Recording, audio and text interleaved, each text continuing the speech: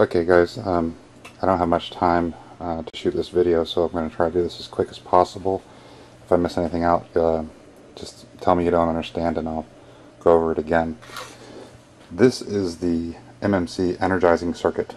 There are two heavy-duty Ford relays. These come out of an F-150, 1975 to 1978 or later. These were the kind that were mounted on the fenders, and these are used to dump the high energy from the battery through this solenoid into the MMC, and then this solenoid actually engages the ignition system. These two relays are for activating the whole circuit. This relay, as I showed you in the previous video, is an ignition relay, the same as this, the Frontier 12 volt 50 amp, and what it does is it engages these. At the same time it engages those, this circuit is, or this relay is engaged, and let me show you how this is wired up and how it actually works. Okay, we have a battery back here.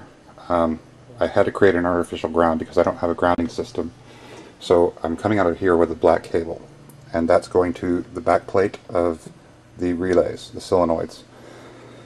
That is jumped around. I know it's kind of dark and I apologize, but this is jumped around through here, this black wire, and onto the backing plate of this solenoid.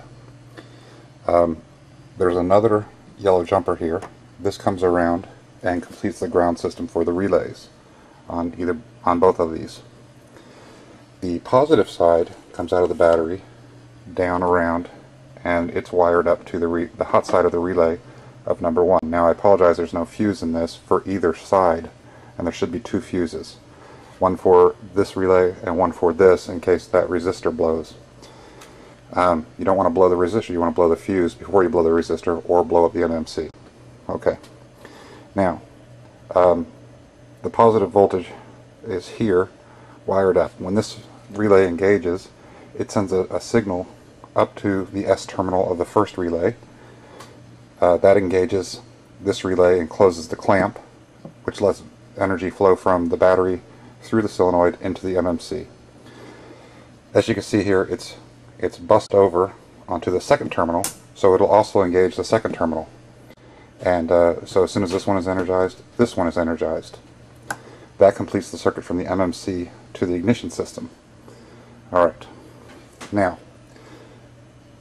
what you got here is, once this is turned on, everything is set up for energy to flow through into the MMC out to the ignition system.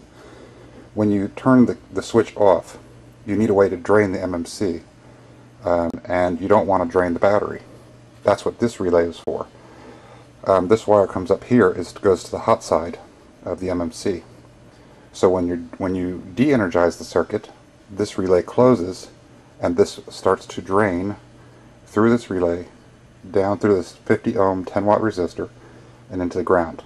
Okay?